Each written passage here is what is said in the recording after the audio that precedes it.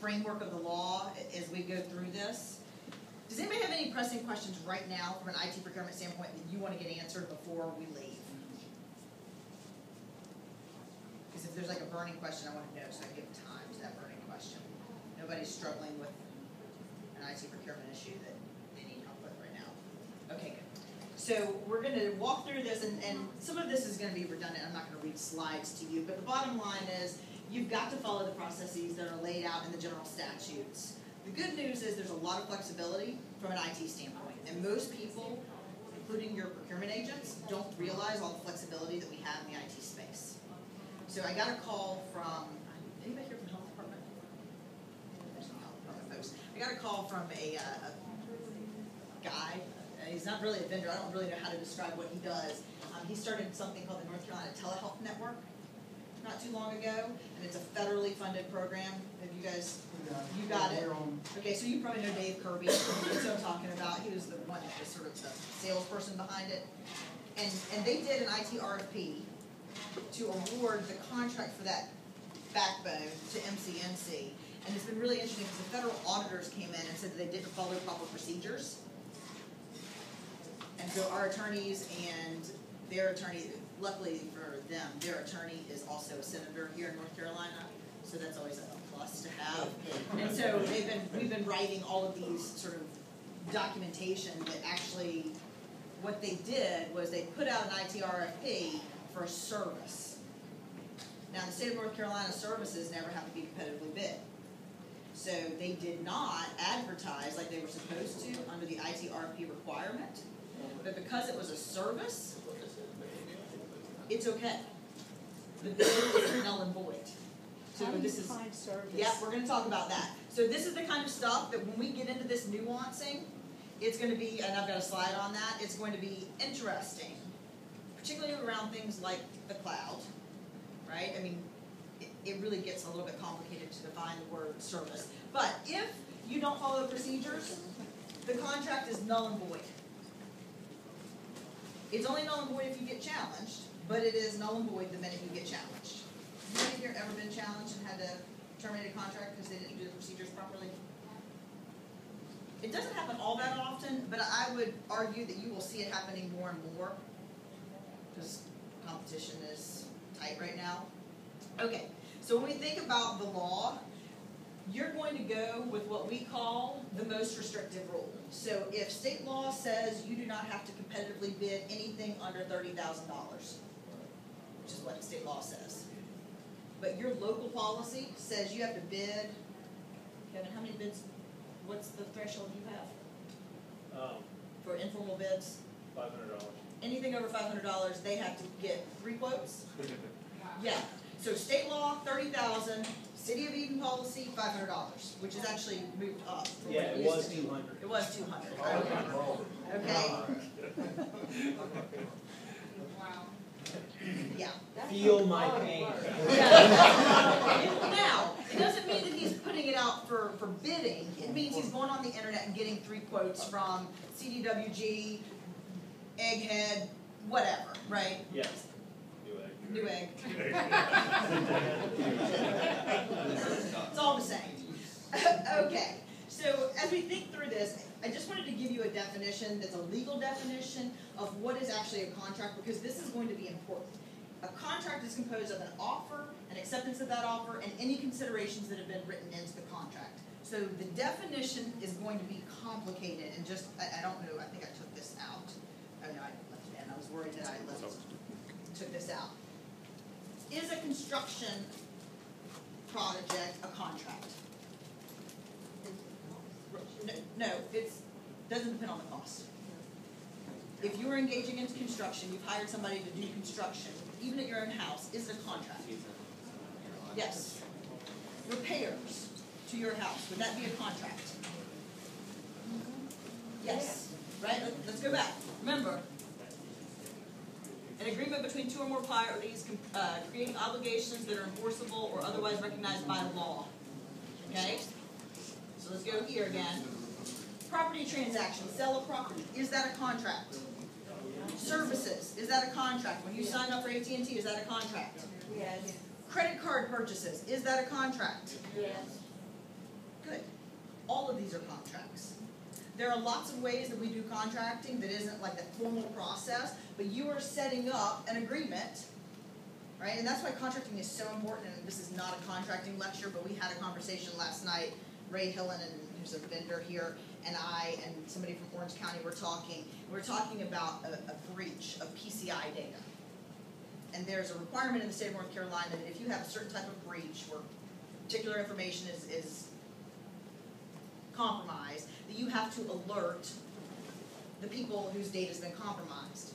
And the entire conversation came down to state law requires that between the contracting entity, and the way that I see the contracting entity is community college, student, parent, whatever, right? The fact that you outsource it to a third party doesn't negate your responsibility to alert them that their data has been compromised, unless you write it into the contract that the third party is required to do that. So contracting is going to be really important as we walk through this. By the way, I'm going to teach you a couple of things, and you're going to try to game the contracting system, and don't do that because it's bad, and we'll talk about why that's bad. So we're going to talk about proper procurement methods, but there's other things that are involved in a valid contract. You actually have to have the authority given to you by your governing board, i.e. your manager, in order to enter into a contract. Most of you, probably as department heads, would have that contractual authority. Does anybody here not have contractual authority as a department head? You don't have contractual authority, so it has to go to somebody else. That actually probably protects you better. I'm managing all That's not a bad thing because it gives you some protection. But most likely your staff do not have contract authority, even if you are the director, right?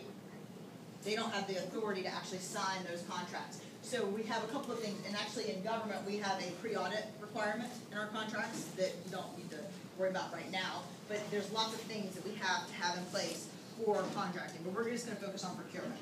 So the rule of the game that we're going to talk about is how we do procurement, and it is based on what kind of contract it is, plus the cost determines our method. So it's type of contract, cost equals method. And this is where that service word gets a little tricky. So we're going to go through this. Purchases. A purchase contract is anything, the way that I think about it is anything I can touch, right? Apparatus, supplies, materials, equipment. In this room, what do you see that would be a purchase? Chairs, projector, laptop, light bulbs, right? Anything that is in here that I can touch would be a purchase. Then there's construction or repair. We are not going to worry about that today because I am assuming somebody other than you is doing all the contracting for construction and repair. I'm not saying that you shouldn't be involved in the process to make sure you get conduit and cabling, but separate conversation.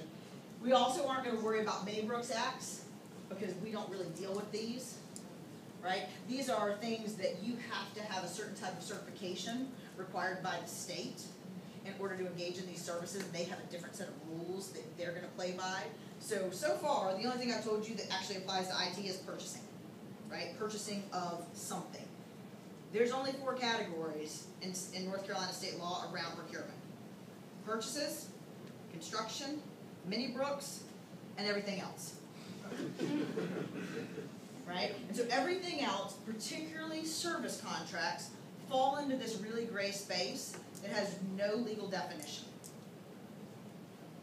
Right? So there's going to be some things that we talk about, and y'all are going to instantly go to, oh, I can game the system by doing service contracts for everything, and that's not actually the case. We're going to talk about the balance of where the money is being spent.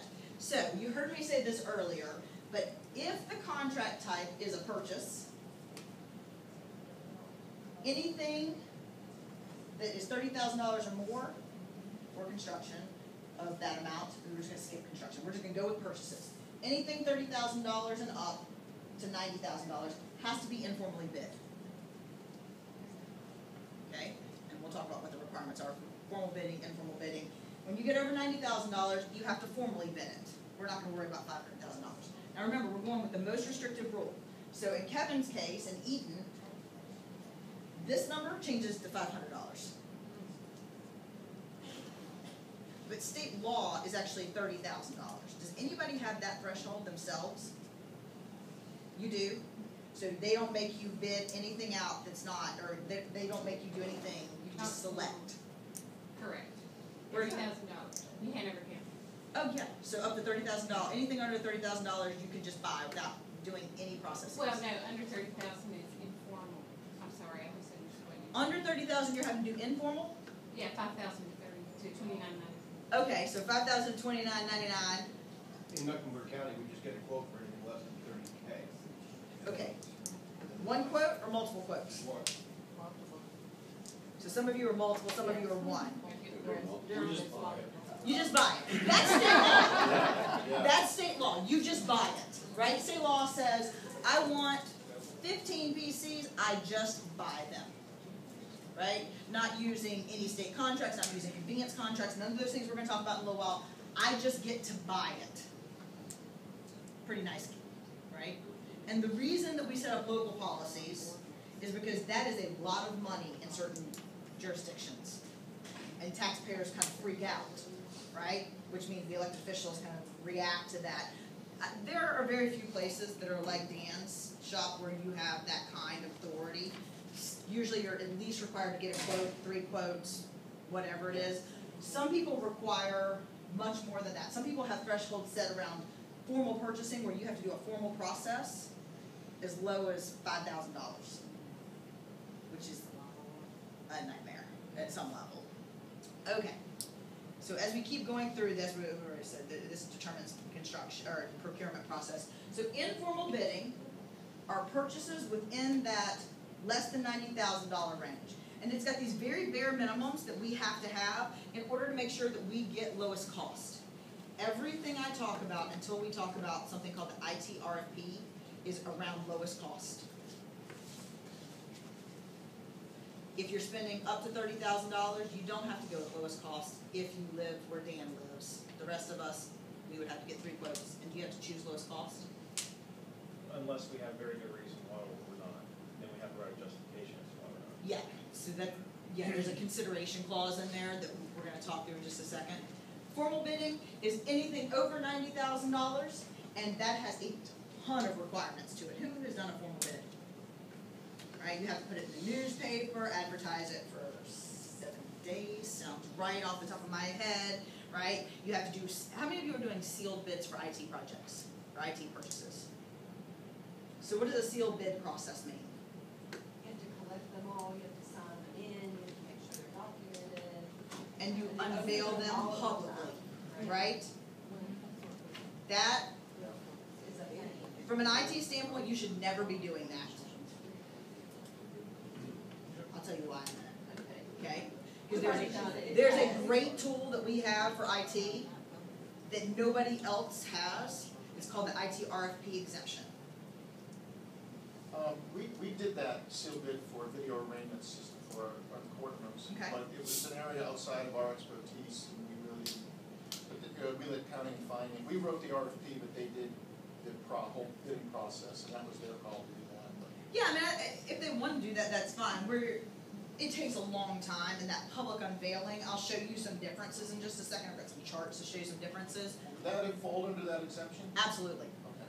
So when we talk about the IT RFP exemption, the only thing that I've had recently asked, and it might have been during your class, it wasn't by anybody that was an IT professional. I had a call from a local government who wanted to put in a smart metering system, like the radio read meters or AMR, and they called and they were trying to say that it was an IT project. And no. The purpose of the project is water metering, right? So if it would have been something that would have been purchasing previously as a supply, like a water meter, the fact that it sends ones and zeros through the air doesn't change the function of it. Whereas video arraignment absolutely is an IT project, right? Even though I say we shouldn't say IT projects, but anyway. Well, what if you have all the meters in the ground already and you're just doing the rest of the system? You put up fixed point antennas and all the point-to-point networking. We thought it was and a all that very good stuff. hard, they were replacing all their meters, but we thought it was a very hard argument to make. You would want to look at where the bulk of the money was. Especially if they stick the IT department doing the whole thing. Yeah, you would be better off than the engineering department that called me asking about that, but they were replacing the meters themselves with like census meters or whatever they were, I can't remember. And they wanted to claim it was an IT RFP option. They also tried to claim it was a service. which was not the case. There were lots of complicating factors. We'll dig into your example in just a second, because I want to walk through what the IT RFP exemption actually authorizes. Did you have a question? I would just, we've got a project that's coming up, that I haven't written the RFP for, but it's, we're basically gutting out our, commissioner's, room where we do all of our filming. Yep. Part of that process, I had a contractor come in and say, okay, what really needs to be done to accomplish this, to get an idea of what we were looking at, and all of the lighting needs to be redone, and the camera systems, and so the lighting is not necessarily IT, but that falls under a turnkey project to make sure that it is accomplished That, correctly. I think that would be considered construction and repair for the most part, Okay. particularly the lighting. So what I would suggest is that anytime you are starting to question those sorts of things, I would separate the contracts or the proposals. I would do one construction contract or repair contract, right, around the lighting, and then I would do a separate one around the IT infrastructure. All right. That would probably be, Yeah, and the that way makes that the way the courts would look at it is they would say, okay, we're gonna look at how much money's being spent as well as what the function is, right? So if the bulk of the money is being spent on redesigning the room, putting in a new dais, putting in new lighting, putting in stadium seating, whatever it is, and there's 20% that's IT expenditure, they're gonna say it's not an IT contract, unless you separate it So out. about 25% is other, 75% is IT, about 25%. If it's 75% IT, you probably can do the IT RFP, right? Because that's what the courts are going to try to figure out. Okay, so we're gonna skip that one because we don't need that. RFP. This is where you have an advantage that is unbelievably useful for your purposes. It's an option that no other department has in your organization. Anytime people talk about RFPing something out, they're not actually RFPing it out. They're either doing informal bidding or formal bidding.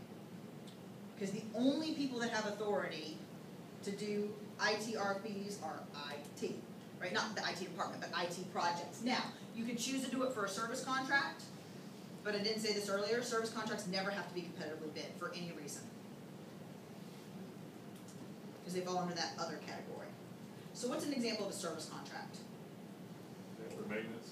Network maintenance, Pulling cable. pulling cable, right? Anything where you're paying somebody to come in and deliver a service to you is a service contract. What about store or server maintenance? That's a service contract, right? So those things never have to be competitively bid by state law. I'm not saying by local governing policy, I'm saying by state law. Sometimes there's an education process that needs to happen with the procurement professionals, because this is a really tiny part of what they have to know. And they might not even realize the IT RFP option exists. And once they see it, they might like it better because it's a little less work for them. Okay, so just real quickly, ignore this one. This is just a quick show. Purchasing, state law, nothing up to $30,000. Informal bidding, 30 to 90. Above 90 is formal bidding process. Service contracts or everything else, nothing is actually required by state law. Is like fiber ring construction considered a service contract? Are you owning the asset? If you're owning the asset, you might be contracting out for the service of the installation. Yes. I'd say that's a service contract. But the materials would be. The materials, what's the bulk of the purchase? What costs more? Their services? Installation. How much more? Like 90%. Then it's a service contract, Okay. right? Does that make sense? Yeah. So if the installation and the services they're providing is 90% of the contract, either you can split it and do a separate contract, which sometimes people do that specifically because the cost is low enough that it's under the threshold. Yeah, somebody's done that before, right? So they know they don't have to competitively bid out services, so they put the service out as a separate contract, and then they do an informal bid process for the cabling itself, right, for the fiber. Like that kind of, like even pulling cables as a service, that's not considered what somebody considered construction, say you were doing a big build out, that's not. No, I don't think that would be considered true construction. Now, we don't have any case law on that, so you could be the first one in this race. We'll see. So let me show you this, because I think this might help us walk through this, but the reason that we always want to err on the side of less, probably, is because informal bidding is way easier. IT RFPs are actually not too terribly complicated to do. Formal bidding is much more complicated. So you do not have any requirements to advertise that you are going to let a contract when you do informal bidding, up to $30,000. That's why you guys might have that, or $30,000 to $90,000. That's why when you're doing those policies that anything over X amount of dollars in your jurisdiction, you get 3 quotes. It's because you don't have to do any advertising. Okay, does anybody have a different process that they use here where they are required to advertise something that's under $90,000? Nobody does. Okay, good. That's always a good thing. If you use the IT RFP option, you are required to advertise for 7 days. Right? Which is newspaper and or electronic, whatever normal media you use to advertise. If you are choosing to only do electronic advertising, your board has to have approved that method. Not for each individual case, but just in general for the government. Number of bids, this is always interesting because people always say, okay, so the required number of bids in my jurisdiction is 3 because that's state law. There is no state law around how many quotes you have to give, or bids, or proposals, unless you are over $90,000 and not using the IT RFP. Okay, is it clear as mud right now? For formal bidding over $90,000, we've got to find a way to get. Oh, wait a minute! No. That's for construction. Why did I say that? Stop. Never mind. Ignore me. Sealed bids, you don't have a requirement either. There's no specific number except for construction contracts. Brain just completely froze. And the reason is because they're sealed bids. So you're not going to know, right? And you may get 5 that you then kick out 3, which is perfectly acceptable as well.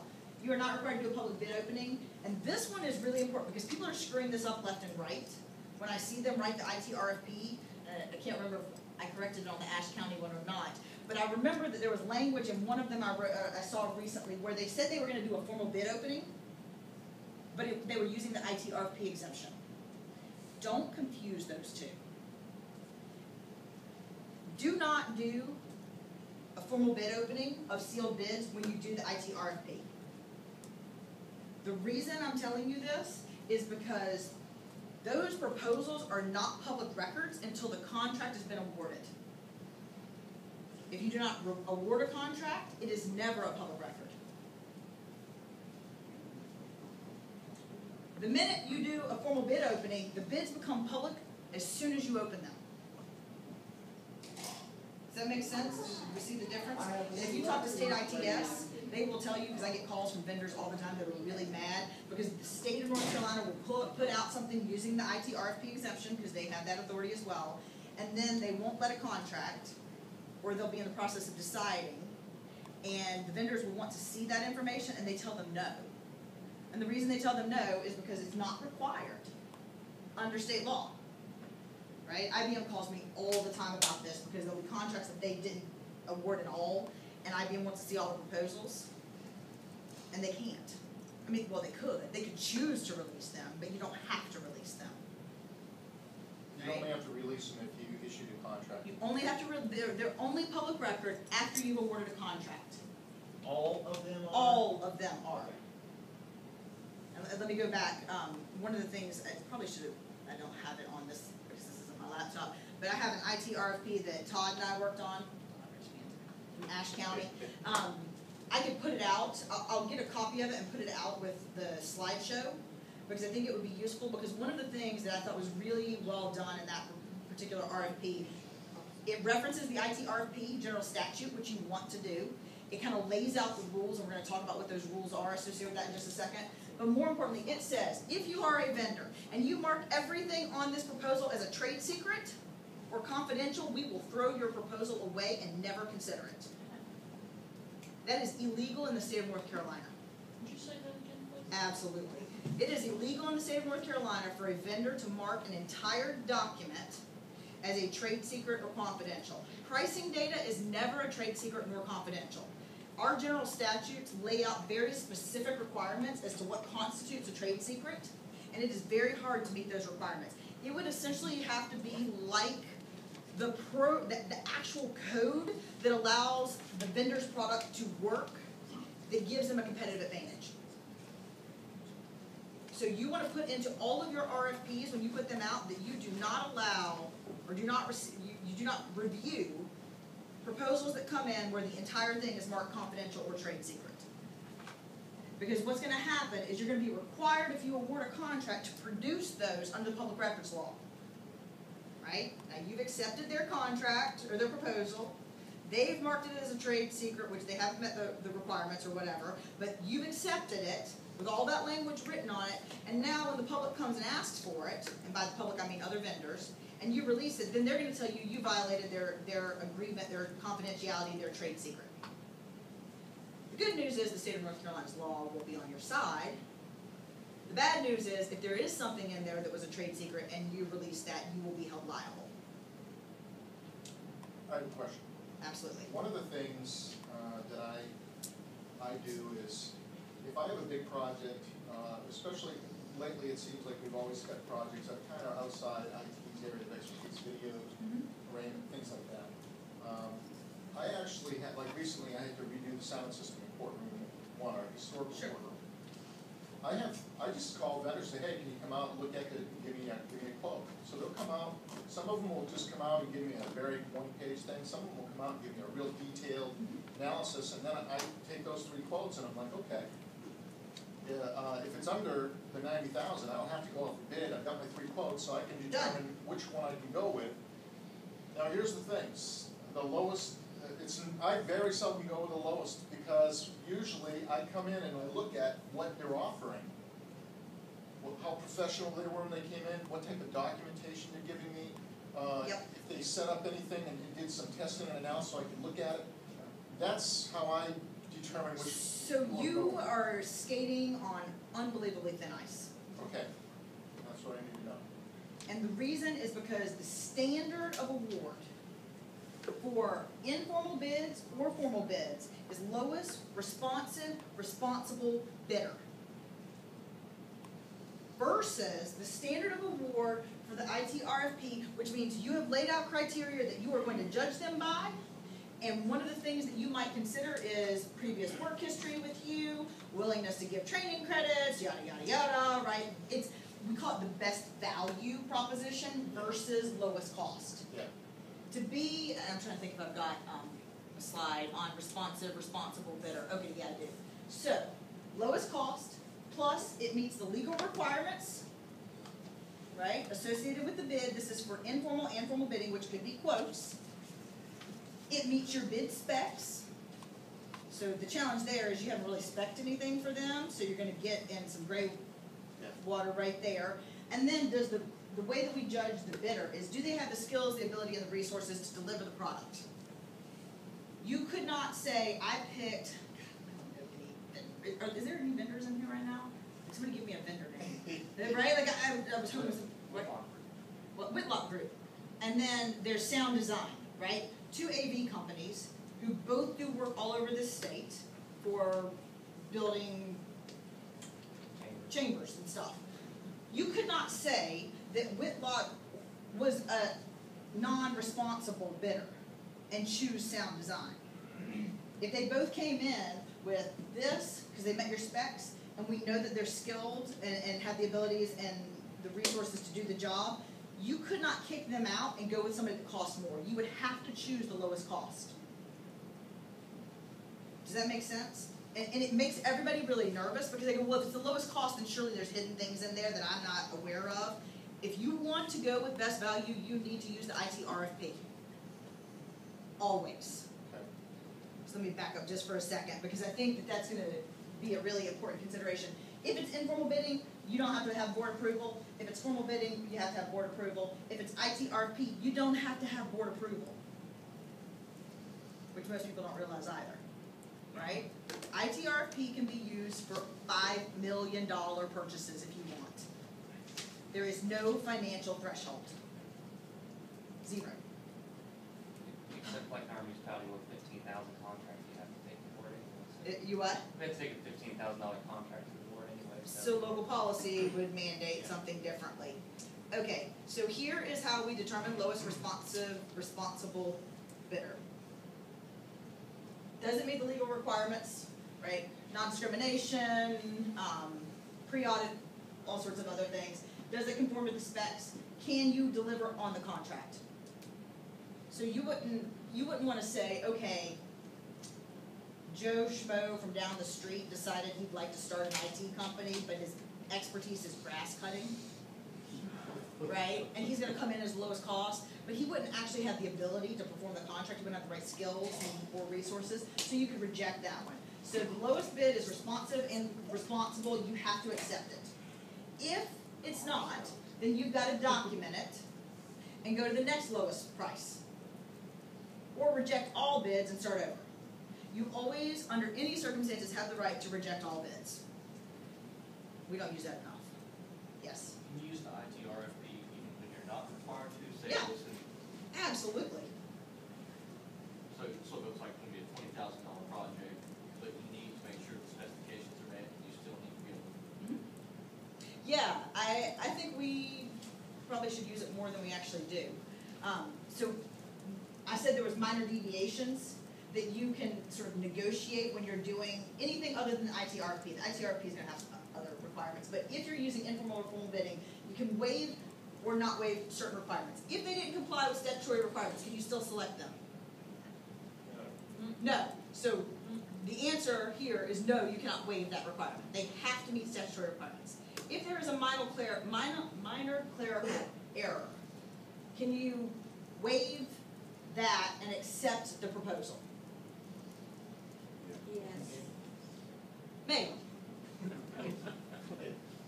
The reason it's maybe is because it depends on if it changes the nature of the contract. If they put he instead of thee, probably. If they use a word that meant something completely different, probably not. What about miscalculation of dollar amounts? Vendor X fat-fingered, and it was supposed to be a $500,000 contract, and they put the decimal in the wrong place, and now it's a $50,000 contract. No. It really depends, right? If it's a situation where everybody else comes in at a certain level, and you go, okay, it's clear that this was an error in this one place, but if it was a consistently documented error, you're probably going to have a hard time selecting that vendor. You probably wouldn't want to select it anyway, because then you're going to get in a situation where they say, oh, you know, we really screwed up, right? Because your legal basis for holding them accountable is going to be this contract. If there's missing information, you cannot waive that. You can't call the vendor back and say, you know, you left out these 3 things that I really need to be in this proposal. No, you can't do that. If it's missing other information that's not material, like they forgot to put in, I don't know, no what? A signatory page that they're authorized to make bid. That's a legal requirement, so you couldn't waive that, right? You would want to waive something like they put 3 resumes in there and they forgot the 4th person's, they put the name at the top, but they didn't put, you know, something along those lines, something that was extra. So let's say you've got several vendors responded to an RFP for But are we doing RFPs or are we doing formal or informal bidding? Let's do RFP on this one. Okay, so this doesn't apply there. This is only informal and formal bidding. If you had, if let's say it's a data center project to replace hardware, do service work on stuff. Okay, then you find out that vendor X has been, you spoke to them, say, 2 years ago about this, or a year ago, and they keep re-registering with the product vendor to get the credits. You know how they get that discount? Yeah. They can keep doing that and redoing it, so they keep having this. And now when the day comes out there, you're looking at a different product because vendor X continue to re-register with the manufacturer. They're getting a significant discount, which brings their total cost down lower than everybody else that's out there. At what point can you call the manufacturer and say, I want that spread out across, I want that to be fair across every single integrator that's out there? Do they have any, I mean, do you have any leverage of saying that you have to do it or they don't have to do it? The manufacturer, you don't have any control over, because you're not contracting with the manufacturer, you're contracting with the third-party VAR, right? You said RFP, and so if that vendor price is the lowest, you don't have to choose them anyway. You're gonna go with best value. If you want a different product, number one, you should write it in your specs. but, Well, let's say you wanted this product, you know this is what you want, but because they keep registering, this vendor keeps registering it, but you've had a bad experience with them. oh, well, then You you don't get to, want you get to consider that when you do the IT RFP. So let's flip that, say it's now a informal. Nope. You have to go to the lowest. Yep. You can't even call the vendor, you can't deal with anything. Nope, no negotiation. Dell. So, in that case, and I'm not gonna name any names, but You the can product name names. supplier's initials from Cisco. And vendors will register projects with them. Would it be any issue if you called Cisco and said, hey, this group's a bunch of knuckleheads, unregister my project? I think the more information you give the manufacturers, particularly Cisco tends to work really well in that space. I would there is nothing wrong with contacting the manufacturer at any point. The only thing you can't do is negotiate the vendor contract. That's what I was saying, so mine runs with Cisco also. Go to the manufacturer. And I did the same thing. Yeah, But it yeah, did change it's the totally fact that fine. they would not they wouldn't do it. I had the same experience with Dell, looking at Equal Watch Sam. Mhm. I hadn't had any issue with Cisco. They wouldn't offer that same discount to all of them. No, they wouldn't offer it to everybody. So basically, I either got the discount with this company, or I lost the discount and had to pay more. And Right. it levels the playing field. Oh, And that's no. unfair. Well, to and the- that's their business Right. choice, right? But if you did an IT RFP, you could choose somebody else anyway because you had a bad I experience was more and it's concerned best that I was in value. the fairway with contacting them. No, you're fine. You're fine to do that. And- I had an experience with this recently, and the vendor did not want to change the registration. They said it would make too many people mad if they changed That's it. right. So I went out and got one of their competitors' products to propose a quote on it, and that worked. I mean, basically, I ended up getting. There's nothing wrong with playing little poker with them. The thing that I did was, in the way, maybe the reason Cisco agreed to do it is I actually contacted the vendor and explained to them that they were morons, would never do work for me again, and included Cisco in the conversation. Yes, yeah. But you were doing IT RFP. Well, this hadn't even hit Oh, that level. So then you were just I mean, it was at the me. beginning. Yeah, I mean, you have some authority to negotiate. It's just once it gets into that contractual phase, and the RFP is part of the contract, right? So that's where it gets a little bit gray. We've already talked about this. I'm going to skip that slide. Do you have the authority in this state to require local preference? I know we do, but I don't think we have to. What? Oh, we No. do. I don't know your name. I'm sorry. Pam, Pam. oh, I'm just going, I don't know if we do or don't, but I. It is illegal in the state of North Carolina to have local preference. But the What? It is illegal in the state of North Carolina to have local preference. Then why is it in policies? Because they're idiots. It's illegal in the state of North Carolina to have local preference. Mark, we need to edit that video. I have a question. What about national preference by USA? Our board actually asks those questions a lot of times. It is illegal in the state of North Carolina to have local preference. Is there a statute you have? Yeah, I can put it together for you guys. Norma has written a blog posting on this around local preference, so what I'll do is grab that blog posting and put it out. I don't know where we're putting all this landing information for this session, but I've got a couple of things I want to add to it. So I'll prep it later and then put it on a flash drive and That's fine. get it to somebody. Our contract form that we have to complete whenever we submit the contract actually has, is this a local vendor, yes or no? And then a line below it to justify why you're not going to. Yeah, who was in the class last year that Norma talked to? Because, well, okay, so anybody that's in the CIO class right now is going to hear this again. It's illegal in the state of North Carolina to have local preference. U.S. preference, I'm not as sure about. If there's a federal mandate for U.S. preference, it may be okay. The reason is you don't have any leverage in this space. You can't create, and actually the Governor Perdue came out and was trying to do some local preference stuff that was illegal, right? So it cannot be one of your determining factors. But I'll get you the documentation on it. I know, we're working on a project that's a USDA financed or whatever, Yep. and that does require. Federal the US. dollars could require something different, right? Because that's a federal pass-through. They have different requirements. They don't actually even play by some of these rules. certain federal projects have to be competitively bid always, right? So your threshold in the state doesn't actually apply. So you definitely want to pay attention to this. This is actually Norma's husband, but I'm going to skip this. We were talking about all the things that IT is involved in here, because we want to show you that the IT RFP for goods and services can be used at any time for any amount for any reason for the duration of your life. What is IT? You may know? Anything that has a cord and plugs into the wall, of course. Use a little bit better definition than that. Well, batteries will do too. Yeah. So here, you want to cite in the RFP process that you're using General Statute 120 or 143-129.8. I say this in my sleep all the time. Boy, this is exactly what I was supposed to send you. Right? This is the language. This is 143-129.8.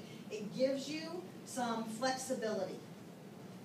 The way it gives you flexibility is it lets you, number one, decide what is included in IT. Now, look how expansive this list is. Almost anything you can conceive of that you do in your job is IT. Which, yeah, like electronic data processing, telecommunications, security systems, microprocessors. This is state law telling us what IT is. So when Dan asked that question, that's why I kind of hesitated, because if you're talking about adding a device to the top of a radio read meter so that it can be used for radio read purposes, I think you could make an argument that that would be electronic data processing. Right? I think that you could make that argument. Where you could make that argument is if it was the meters being bought. Do y'all see the difference there? So it gets a little bit gray, but the more you use this, the happier you're going to be, the happier procurement agents are going to be. So what do we have to do? We have to have a formal advertisement, 7 days, newspaper, electronic. We have to evaluate proposals based on RFP criteria. RFP criteria have to be laid out in the RFP. You have to tell them how you're going to judge their proposal, and you have to judge it based on that. Cost can be a consideration, but it does not need to be the only consideration. Vendor history can be part of that. Previous established relationship. Meeting the specs would obviously be part of that, but you can list giving us training credit, whatever it is. You can put anything you want in these specs as long as you measure them against the specs. And then you have the best overall proposal as the standard of award. This is the only time in the state of North Carolina procurement laws that you will see you don't have to go with lowest responsive responsible bidder. You have complete flexibility. This is why we want that. We may negotiate with any proposer within the scope of the RFP. You can't negotiate anything under informal and formal bidding. Right? Only minor deviations once they've given you the quote. Not changing prices, not changing scope. Here, you, as long as you've spec'd it out in the scope of the RFP, you can say it would be advantageous for us to have a conversation about pricing, right? You're not going to tell them other people's pricing, but you can start negotiating those things. You can't give them a priori knowledge of what their competitors have offered. Because remember, these are not public until you award a contract. Governing board does not have to be put in place. Governing board approval unless you're Holly Springs, anything over $15,000 has to be approved, right? But it's the expenditure that's approved, or is it the contract? Okay. Did you say? Oh, I'm sorry. I was taking a picture of that. Did you say when you said you need to negotiate with any proposer, price anything, just as long as you're not talking about other people's pricing? So I think the way that I would do it is say, we really would like to go with your proposal. There are some limitations to your proposal. We would like, it's almost like you want to say best and final offer. Right. But I would hesitate to call it that, but I would try to work with them within the scope of the proposal. Did you say something like it's not falling within our budget? Well, the problem is, they already know your budgets for the most part, right? They've seen your line item budget from the budget cycle.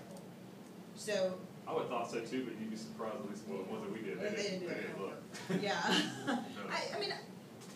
I think you could probably have that conversation. Just only on the IT RFP. Right. Negotiating solely on price is going to be dicey because it looks like price fixing, and that's where you want to be really careful. When you have one respondent that you have a preference for, because the Yep. And you wanna go back to that response and say, for instance, you need to provide a phased approach to what you're proposing. Absolutely. So can you go back just to that one vendor? Doesn't matter, you can negotiate with any proposer within the scope of the RFP. What about, is there any problem having conversations before you have, like, say you wanna do this project, you're not exactly sure, you think it might fall under the 90, but after doing a demo or I call that conversation. doing your homework, Okay. right? I mean, I think that's okay. What I would suggest that you not do is have the vendor write your proposal for you. Don't be shaking your heads like, duh, because I know some of y'all have done that, right? I mean, I've seen it, because these vendors give you checklists that are proposal checklists, and when you start getting into that space, you will get some challenges. I don't care if you followed every letter of the law, it looks like you picked HTE because HTE gave you their worksheet, right? You really need to be careful with that. So make sure you're writing your own or finding somebody else's, or, beg, borrowing, and stealing. What about specific products? Say you wanted a Ford F-150 truck. Oh, you're asking about sole sourcing.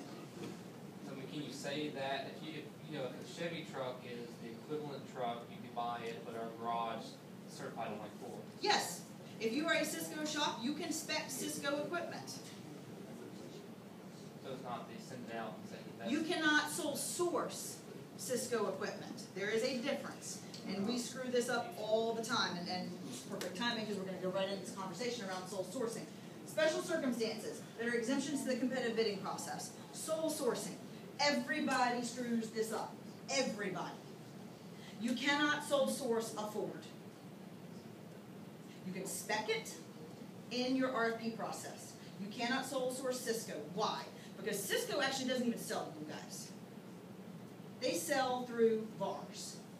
Their partners, whatever they call them, right? So you have multiple suppliers of Cisco. One manufacturer, multiple suppliers. So you can't sole source Cisco. Where I have seen sole source work is that there's an overriding compatibility concern, and it's not Cisco, because things work with Cisco other than Cisco, right? We know this. But like Motorola radio systems, That's what I was about to ask you specifically. when you get into that kind of radio space, that stuff is not interoperable. And so if it is not interoperable, you can sole source. If you want to get,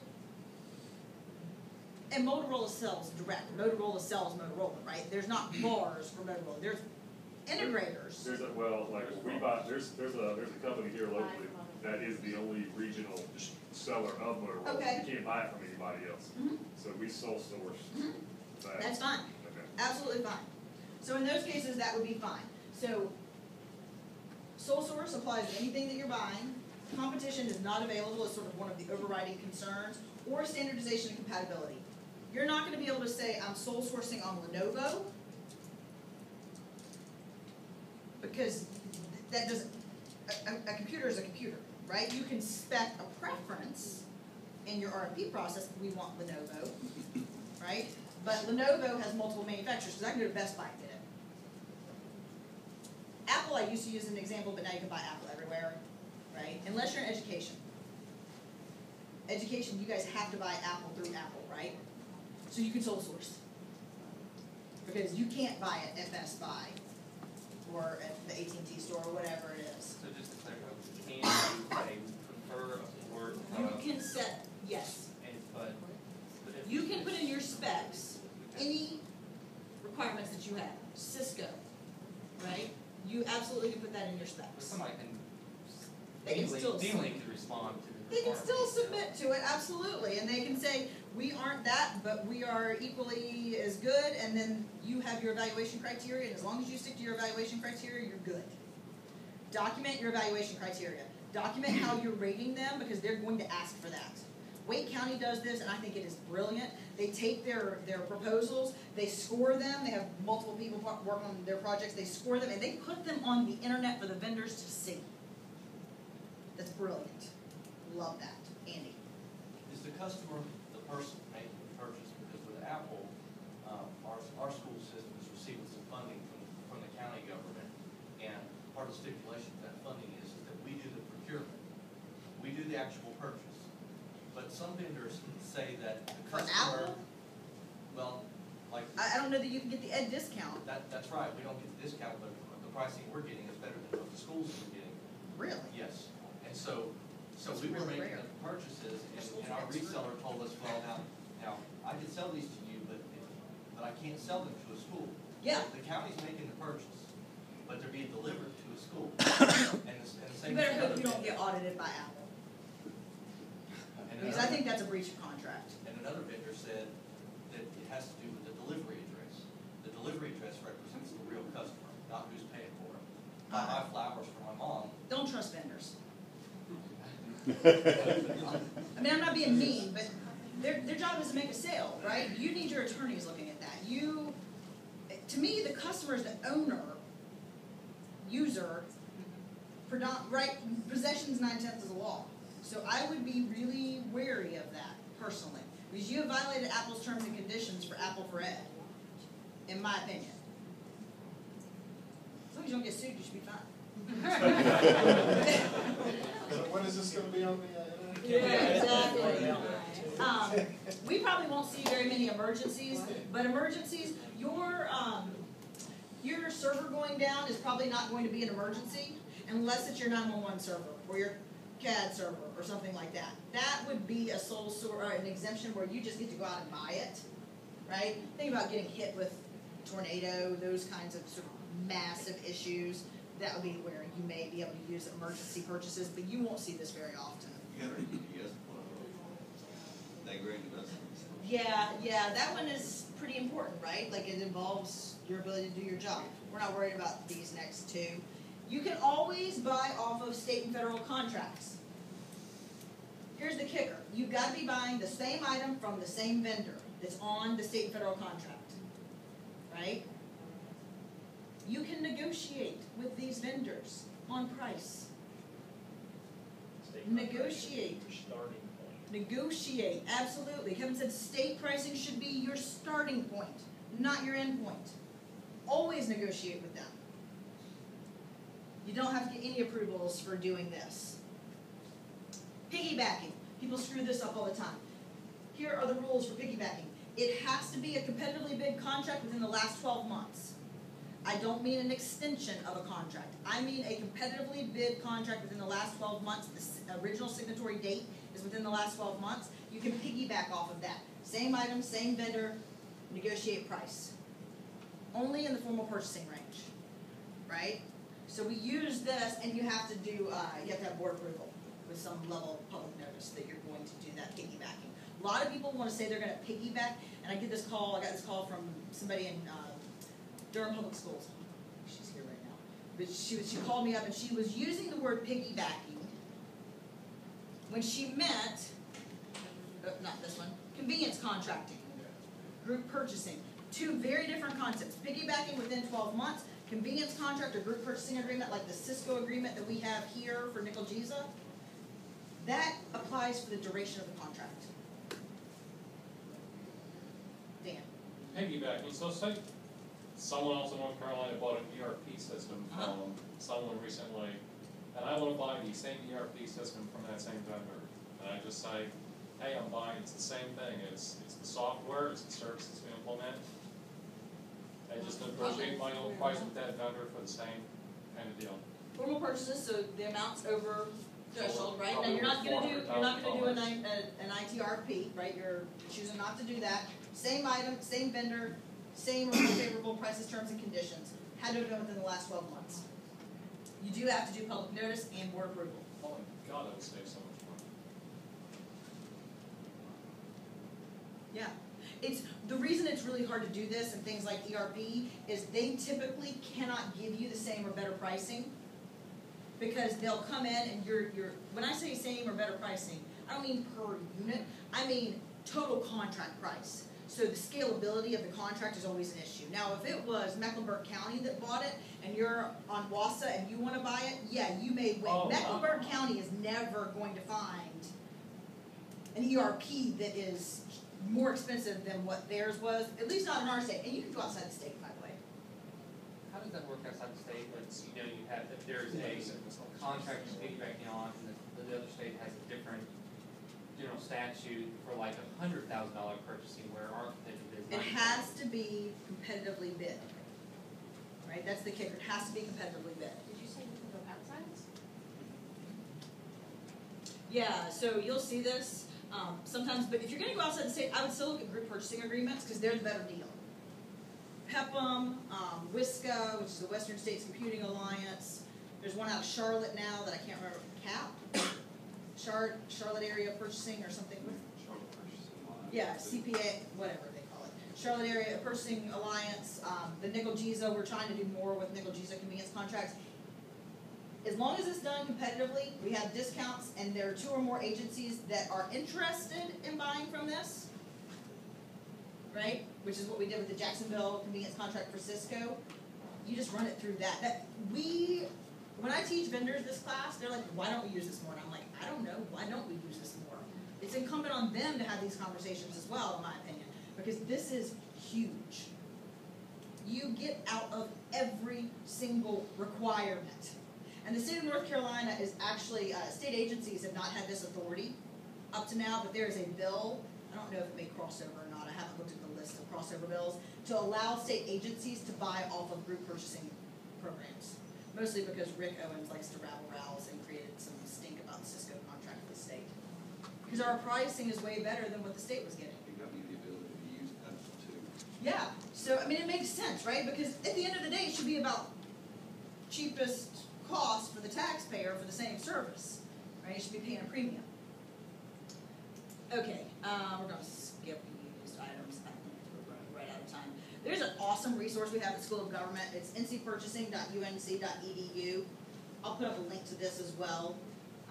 So the things that I think I've said to you guys is I'm going to have this link, the IT RFP for Ashe County, the language around local preference, which may just be the blog posting link as well. Is there anything else I promised you? Because you know I'm going to forget when I leave here. Who's going to nag me? Corey, you going to nag me? Evan, you going to nag me? Statute for, Local preference. Yeah. Yeah, I think it's a blog posting that Norma references, but I'll find it for you. So we do have this resource, and there's some really cool tools on here that help you kind of walk through. So a lot of the slides you saw, they're actually already charts that we've put out on this site. Great charts for conflicts of interest. We didn't cover that today. Gibson Favors Law, you all broke them.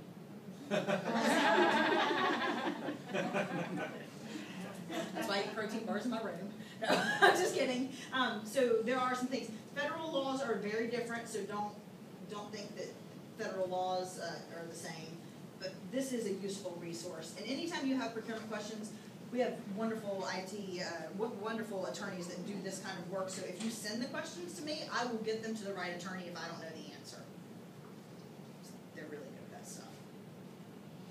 Other questions for me before we take a break?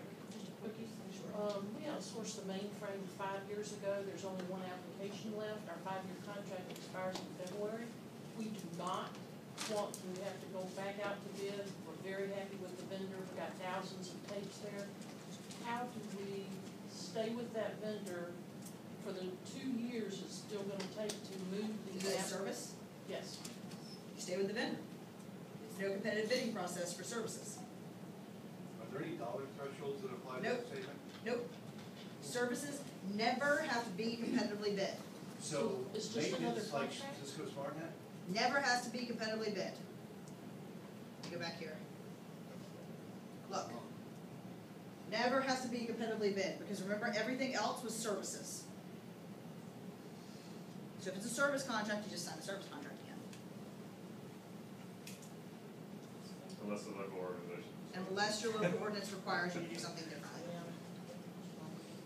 Yeah, why would they want to do that? If they do require something differently, talk to them and see if you can get an exemption for it. Because they're not legally required under law to do that, so maybe they'll exempt it because the business case is compelling that it's going to be only 2 years. Absolutely. Look at that, right on the road. How we're supposed to have 11. Okay. All right, guys. How is Stone? We wanted to come, like,